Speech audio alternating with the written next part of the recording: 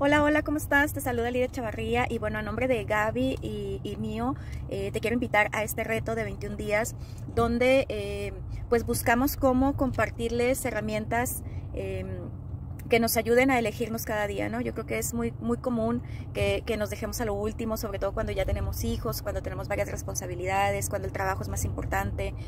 Y cuando vas aprendiendo como a elegirte y aumentar tu amor propio, tu valía personal, a reconocerte, no significa que todo lo demás no sea importante.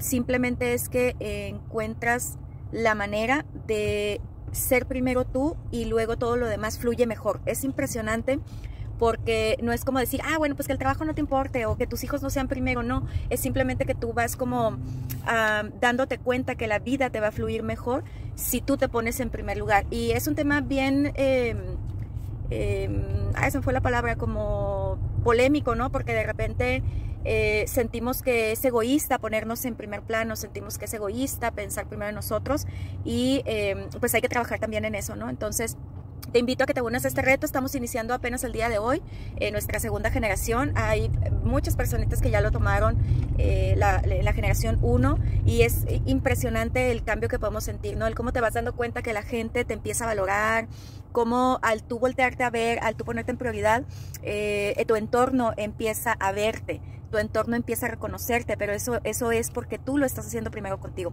Entonces, bueno, si esto te late y tú estás en ese punto donde te gustaría obtener ese tipo de herramientas y o ya has estado familiarizada con el concepto, pero sabes que siempre es un buen momento para aprender a amarte aún más, créeme, aunque tú ya estés familiarizada con ese tipo de conceptos, de información, de talleres o lo que sea, vas a encontrar cosas que vas a seguir sanando y aprendiendo y mejorando, ¿no? Entonces, bueno, mándanos un mensajito para que te podamos agregar al grupo, ¿vale?